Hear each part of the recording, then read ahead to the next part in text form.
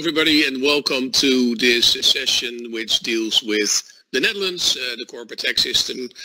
My name is Kees van Meel. I'm in the Dutch desk in New York, and I'm joined today in the presentation by Willem Hermans, who is a tax consultant in our international tax practice in Amsterdam. The agenda is as follows. We're going to start talking about main tax features, as you can see on slide 3, and then Willem will talk about some things that are going to happen shortly, upcoming legislation. Then we're going to talk about measures against aggressive tax planning, and finally we'll talk about some planning techniques. So, to start with the main tax features of the Netherlands. Next slide, you will see the Netherlands. You will not see, because the Netherlands is a tiny dot in the middle of this map. But it's as you can see, it's in the middle of continental Western Europe. It's within a 160-mile or 300-mile radius. There's 160 million consumers. All the big rivers, the Rhine and the Meuse, they all end in the Netherlands. So that heart in the center of Europe, and yeah, that gives good reasons for trade and what have you. So the next slide gives you a little bit of more of a close-up on the Netherlands. Now, you will see the population of the Netherlands, 17.5 million. In comparison, New York has 19 million. Very small country, 41,000 square kilometers, 16,000 square miles. That's marginally bigger than the state of Maryland. Capital is Amsterdam, as you know, and interestingly, 2/3 of the Netherlands is below sea level. So if we stop pumping, we will drown. Historically, the Netherlands has been a small trading and seafaring nation with no big industrial bases. In the late 1500s, the Dutch discovered a route to the Indies, the Dutch Indies and British India, of course, and that sort of opened the way to a lot of trade. The Dutch would build ships that would sail all the way to the Indies around Africa and bring back spices and what have you. Now, this was a very expensive and riskful venue. So no matter how rich you were, if you would build a ship and it would go under, and roughly 1 of 5 wouldn't come back, you would be bankrupt. And to sort of fix that, what people did, they joined together, said, okay, we all take the risk for a ship. And so they shared the risk and they shared the ships, and that sort of was the basis for the first share company and multinational in the world, the VOC, the Dutch East Indies Company, which was incorporated in 1602 and had 28,000 employees. So this all sort of reflects on the tax system of the Netherlands. You don't, if you are a small trading nation, you don't want any legal and tax hindrances like withholding taxes, credit restrictions, double taxation, and what have you. On top of that, we don't want the government to be involved in what would be an arm's length profit historically, because the good merchant would know how to deal with this and do business and make money. And if you didn't do that, you would go bankrupt, which would follow you for the rest of your life. So we're now coming to a general overview of the corporate tax system. The statutory rate is 25%, and then you have a first bracket of currently 245,000 euros, going up to 295,000 for next year, which is taxed at a rate of 15%. The most famous feature of the Dutch tax system was the 100% participation exemption. Means that dividends and capital gains from qualifying subsidiaries is not taxed in the Netherlands. There's no stamp duties, there's no capital contribution tax, and historically, like I mentioned, no withholding on interest, royalties and technical fees, because that would just hinder business. But and we will come to that in the rest of our presentation. Over recent years, the perceived anti-abuse has come in the in the public view. A lot of people are talking about it. So we have this year, 2021, introduced a conditional withholding tax equal to the corporate tax rate on interest and royalty payments to affiliates in tax haven, blacklisted jurisdiction, case of abuse, and what have you. Dividend withholding tax on distributions 15%, often lowered under a tax treaty. The Netherlands has a large number of tax treaties, or under a domestic exemption. The Dutch Dividend Withholding Tax Act provides for zero withholding on dividends to a qualifying 5% or more parent that is located in the treaty country, irrespective of the rate in the treaty. So a Netherlands-Canada treaty provides for 5%, but a dividend to a Canadian parent company subject to zero withholding on the domestic exemption. Like I mentioned, a big treaty network. On top of that, EU directives that reduce withholding taxes, and a lot of bilateral investment treaties.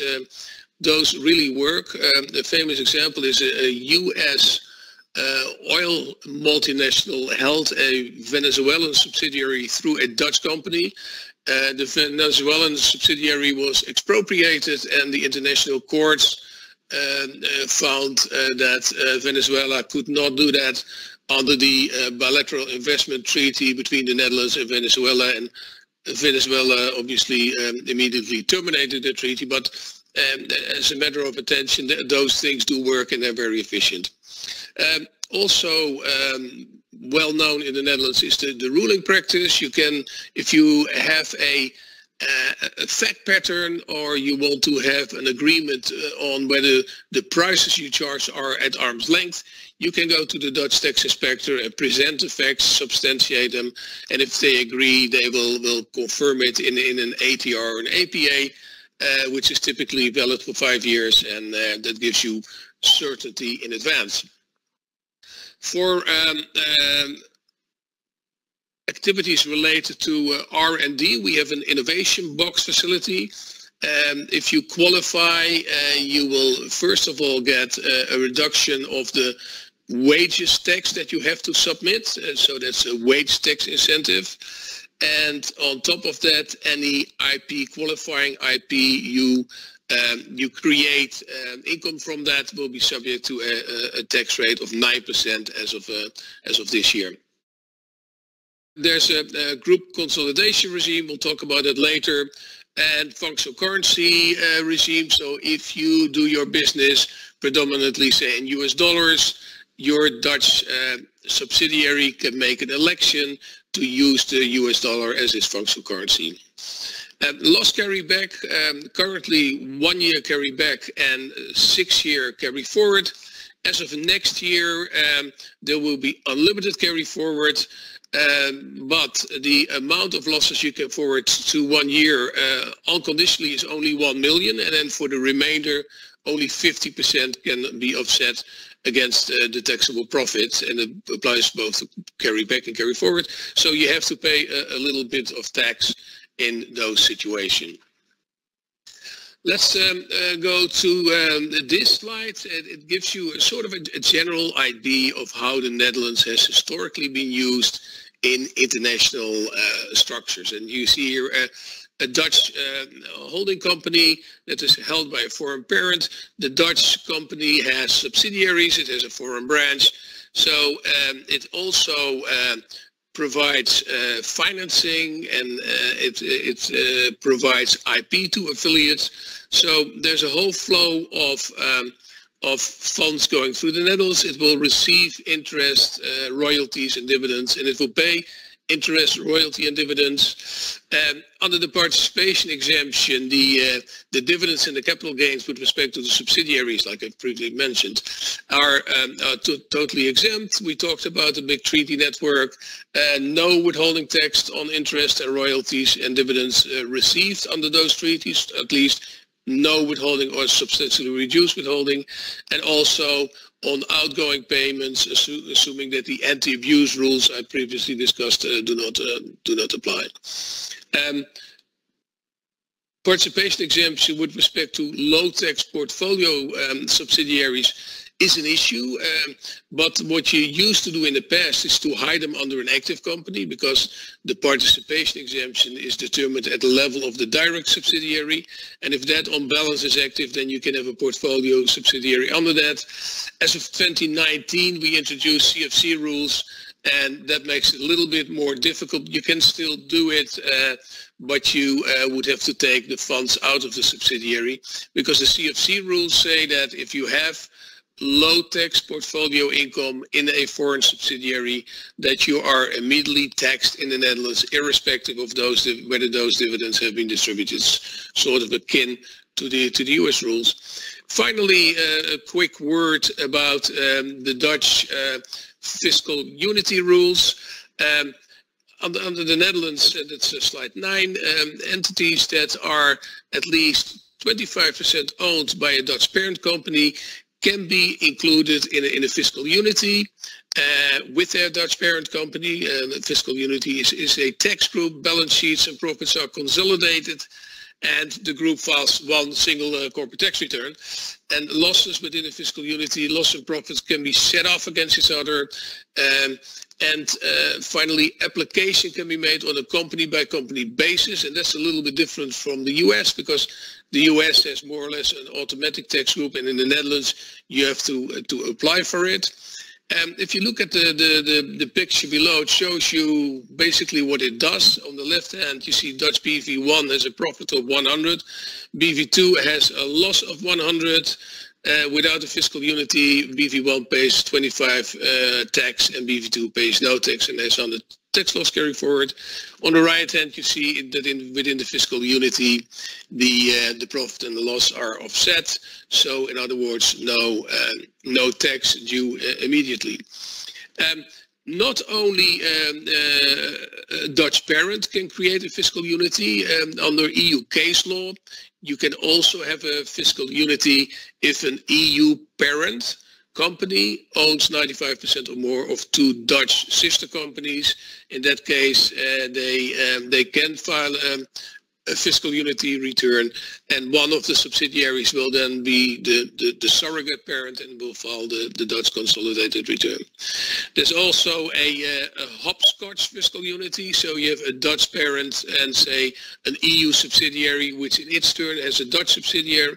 In that case, on basis of case law, that's the Papillon case, you can also have a fiscal unity between those companies. That's it in very quick introduction on the Dutch tax system. And now Willem will take us through some upcoming and proposed legislation. Willem? Yes, many thanks, Kees. We'll now have a closer look on what will change as of 2022. At the day of our recording, the Netherlands just had presented its tax plan 2022. But since the Dutch government is discharged, the announced measures are relatively modest compared to previous years. Nevertheless, there are interesting developments which are relevant to international businesses, and the remainder of this part of the presentation will focus on these two developments, which are the draft bill on combating mismatches in the application of the arm's length principle, and on the draft legislation on reverse hybrid entities becoming fully subject to Dutch corporate income tax. However, before we discuss those developments, an interesting and very relevant side note is that after the 2022 tax plan was presented, the coalition parties of the Dutch government have reached an agreement resulting into an amendment package. This includes the tightening of the earnings stripping rules. Following 8@1 implementation, all EU countries should now have earnings stripping rules in place, and the current Dutch earnings stripping rules limit the interest deductions insofar net interest expense, which means interest expenses minus interest income, exceed the highest of 1 million or 30% of fiscal EBITDA. The proposed change would, however, decrease the threshold percentage of EBITDA from 30% to 20%. So yeah, that's of course a very significant drop and important to be aware of.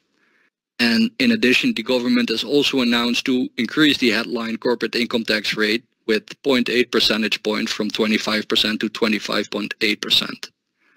Although the formal amendments have not yet been published, these changes are expected to apply as of 1 January 2022. So with that, go to the first topic and have a closer look on the amendment of the arm's length principle to prevent transfer pricing mismatches.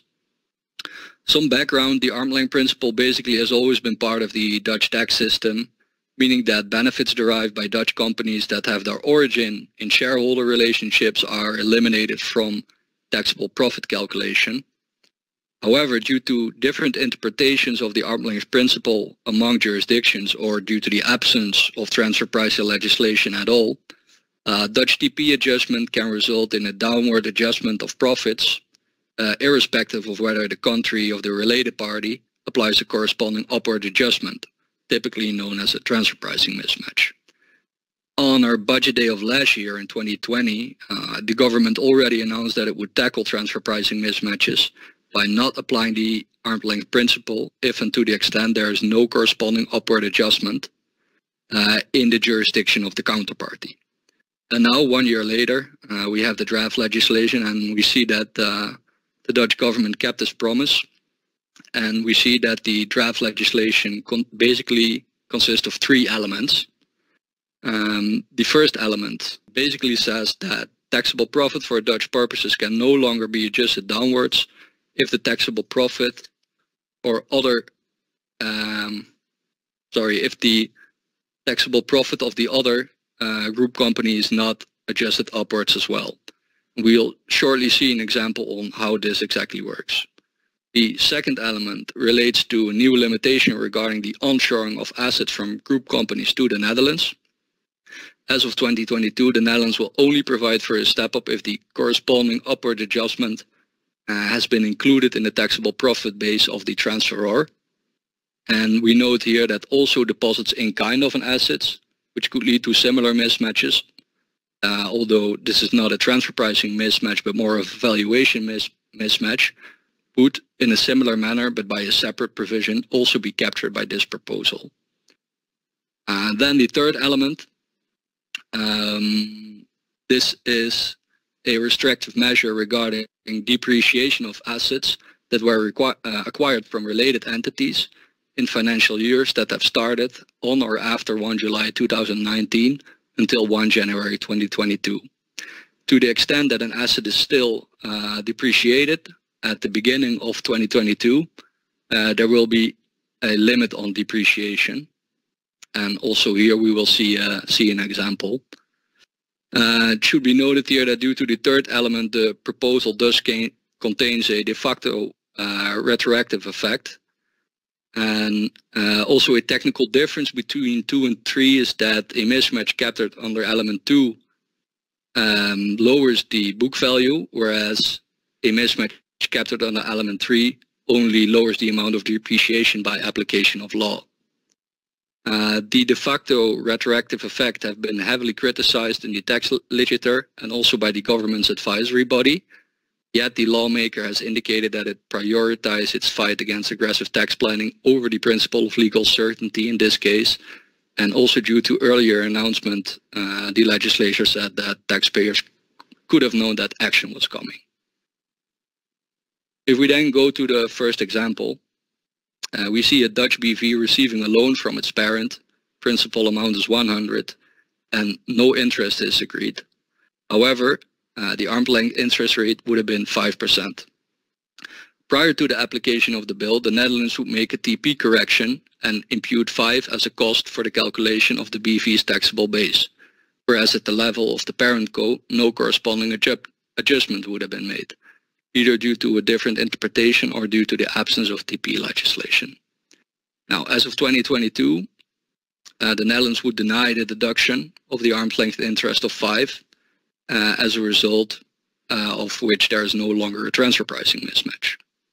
For the sake of completeness, we notice here that if parent co and BV1 commercially would have agreed on a 5% interest rate, but the interest payment would not have been subject to tax at the level of the parent co, either due to the absence of a corporate income tax or due to the fact that the parent is exempt of corporate income tax for whatever reason, This draft bill does not prevent the interest deduction, since it only targeted at transfer pricing adjustments.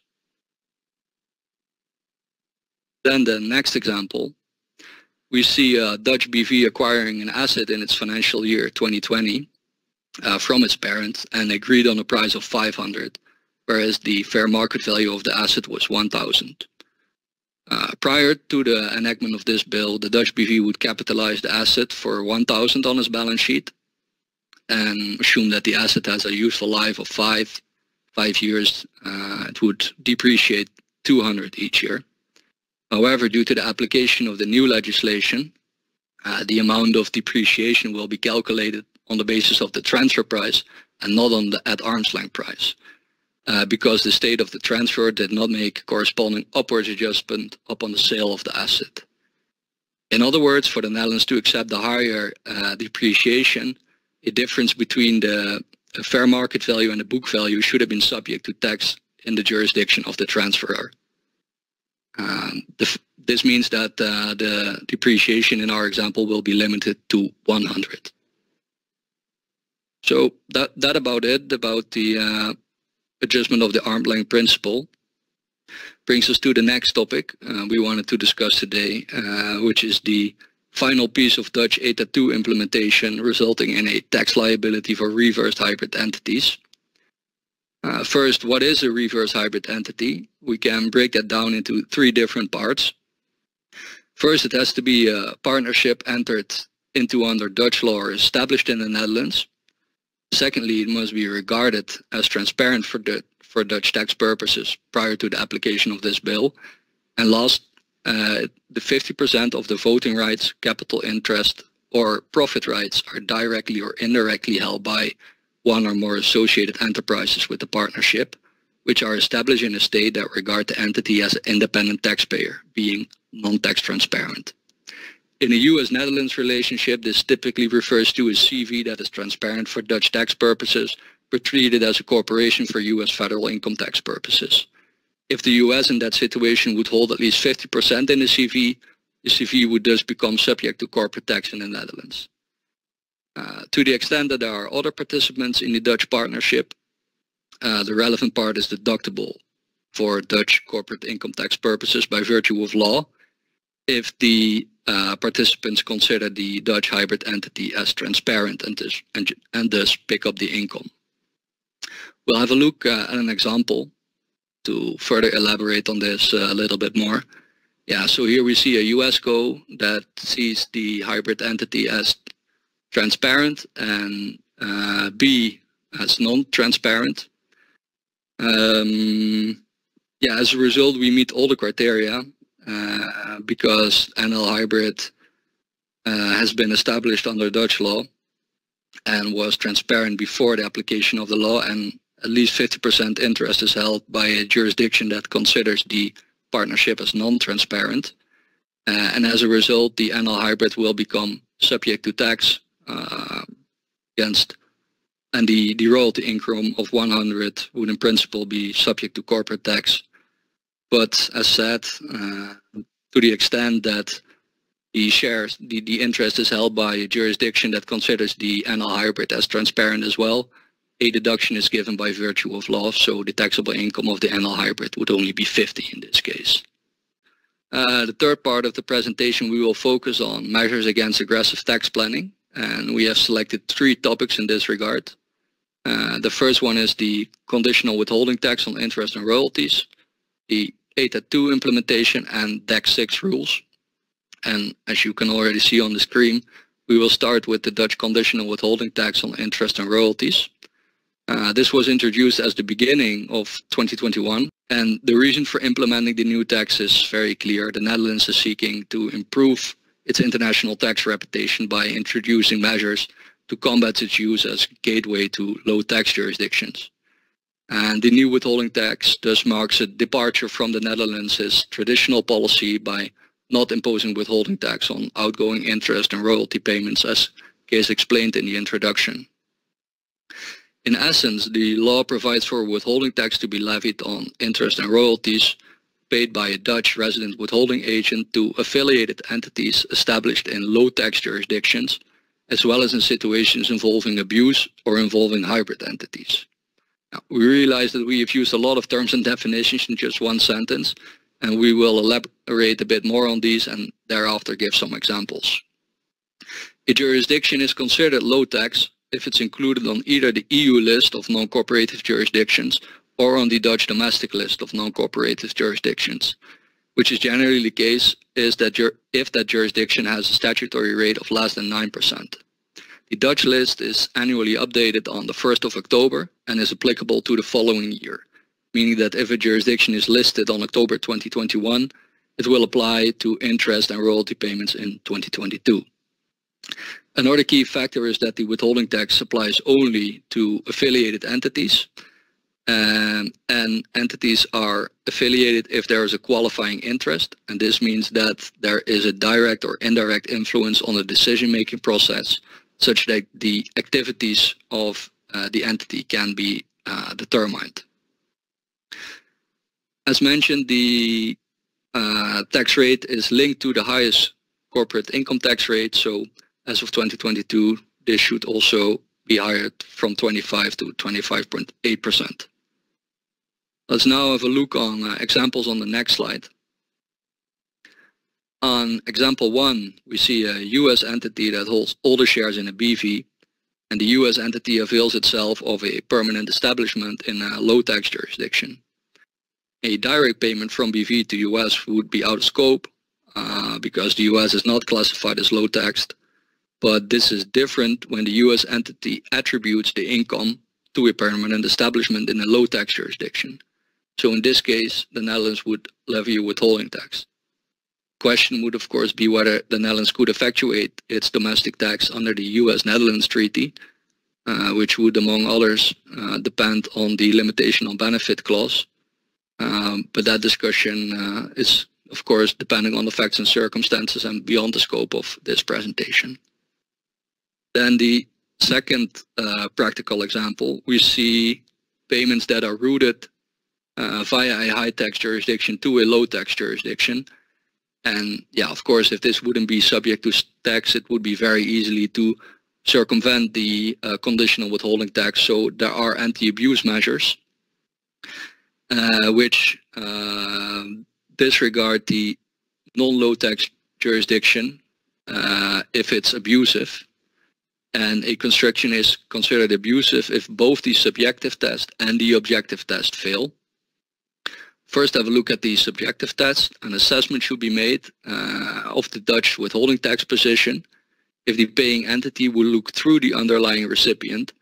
So if a direct payment to that entity would be subject to taxes, the subjective test is not met. And applying this, in this case, you see clearly that the subjective test is not met because if it wouldn't pay directly to the underlying participant, the payment would have been subject to tax. So then we look at the second escape possibility, the objective test. That is met if there is relevant substance at the level of the direct investor who receives the payment. And the objective test may be met if the USCO in this case meets all the relevant substance requirements. We have a list for that, but due to the ECJ Dennis cases of February 2019, the substance requirements are no longer applied as a safe harbor, but merely play a role in the distribution on the burden of proof. So whether in this case withholding taxes are due depends on the amount of relevant substance at the level of the USCO. Then the last example involving a hybrid entity, we can also run into the interest, royalty, withholding tax issues because the Netherlands would classify based on its foreign entity classification rules the LLC as transparent, whereas for US FIT the LLC would be disregarded. So we have a hybrid entity and the payments could be subject to withholding taxes because there is no escape because there are no underlying participants in this example who can pick up the income. We note here that despite the fact that the payment is also not deductible based on Dutch 8.2 rules because you have a deduction non-inclusion, the Dutch withholding tax would apply anyways. So regardless whether the payment is tax deductible for corporate income tax purposes. So yeah, we briefly mentioned the ETA 2 rules, also known as the hybrid mismatch rules.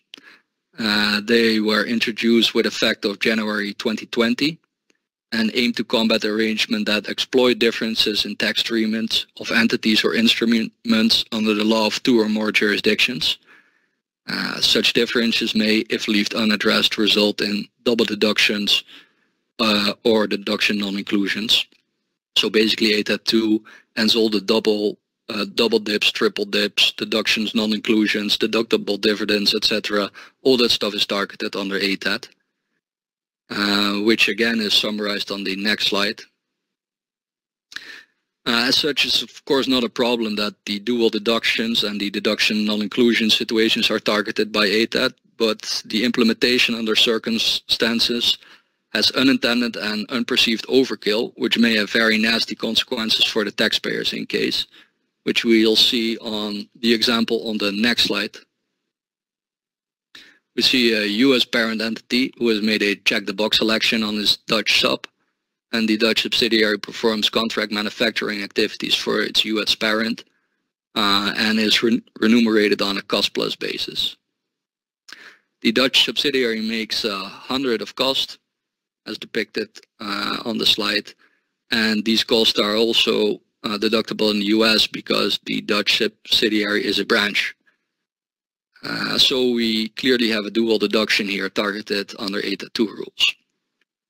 In this case, the only income that the Dutch subsidiary receives is a cost-plus remuneration, and this payment is disregarded for US FIT purposes, and therefore there is no dual inclusion income, so we don't have an escape. All European countries are struggling with this scenario, but there is good news in this regard.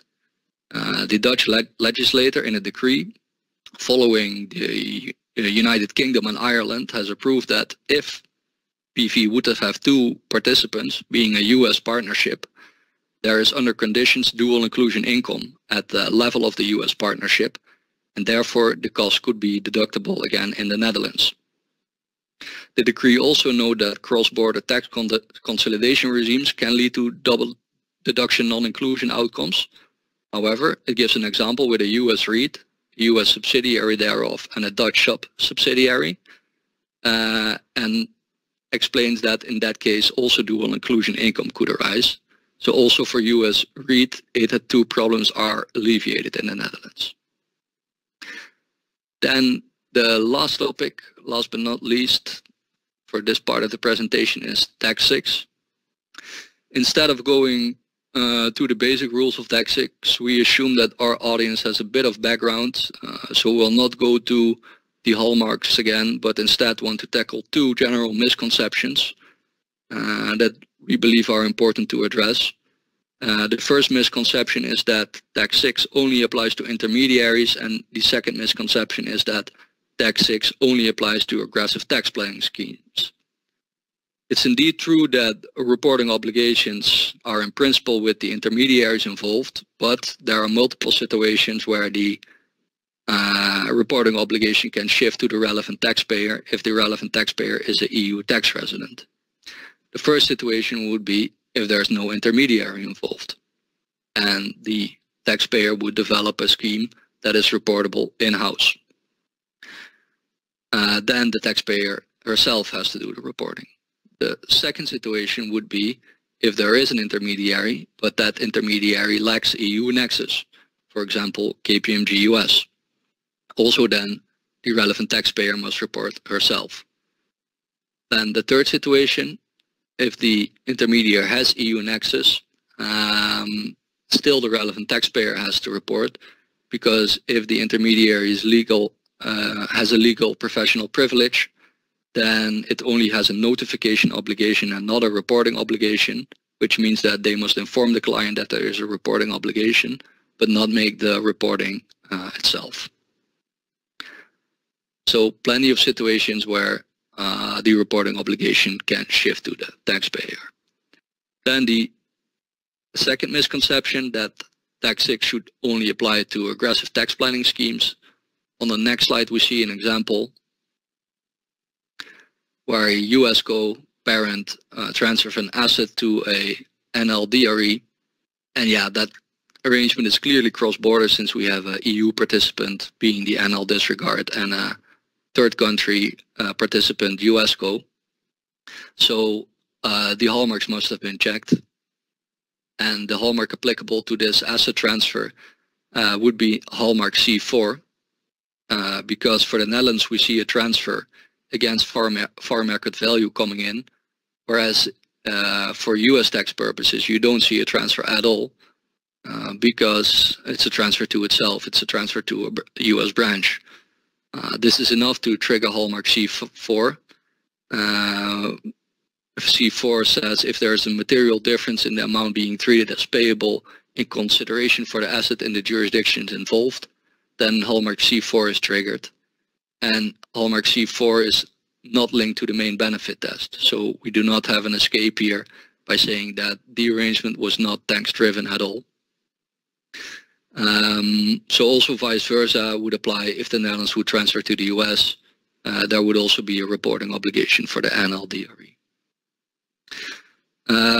Yeah, severe penalties are in place, so it's important to keep track of your DAC 6 reporting obligations. So that brings us to the end of our presentation.